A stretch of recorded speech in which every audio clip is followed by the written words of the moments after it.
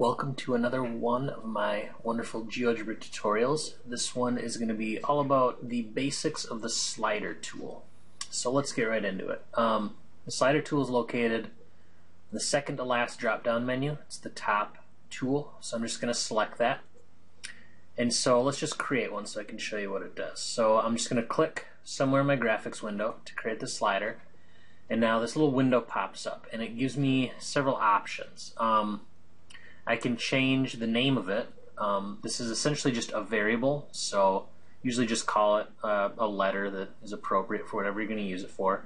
So we're going to create some sliders that control a line in slope-intercept form. So the first slider I'm going to make, we'll just call it M for the slope. And now if I wanted to, I could have it count as an angle, and this would count in degrees or as an integer. But I'm just going to leave it as a basic number. There's some other menus here. We're not going to worry about those right now. I'll show you those later. So I'm just going to change the minimum to -10. This is the minimum value that the slider will be allowed to go to, and then the max as well. We'll do that as +10. And the increment is how much it counts by. I could change this to count by tens. I could have it count by ones, but I like the tenths, so we'll just put it back at 0.1. And I'm going to click apply, and this little segment's going to show up with a point on it. So I'm going to grab my move tool, and I can move the point along the segment, and that changes the value of the variable M to whatever it's set to out here in the graphics window. And there are a lot of things that we can use this for, and one of them is to control functions or equations.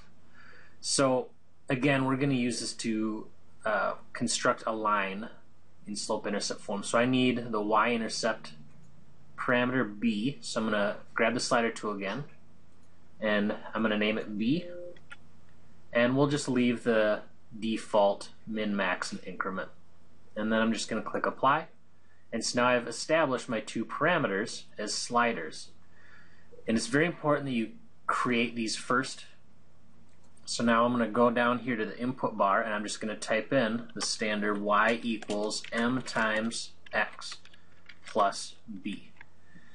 And because m and b are parameters that we've already created, my line is going to use those values of m and b. And what's really cool about the slider is that I can change the slider, and it will change in the equation as well, changing the slope and the y-intercept.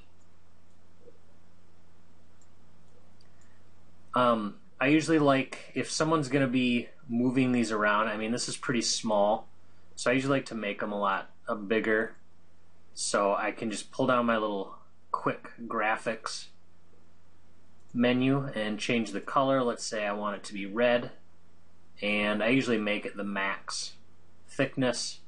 You can make it dotted. I usually like the dotted one. Down here, I'm going to change this to be blue, and we'll do the same max and make it dotted. So now I want to make the slider actually longer. So I'm just going to right click on one of them and go to Object Properties. And so the first thing that shows up again is I can change my interval, the min, the max, the increment if I want to. If I want to, I can make it show up vertically, but we'll just leave it horizontally. And then here's what I want to change, the width. So right now this is 100 wide. So I'm going to change this to, say, 250.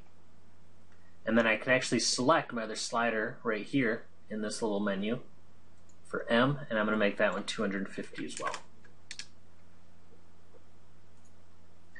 And so now I have my sliders that control my line.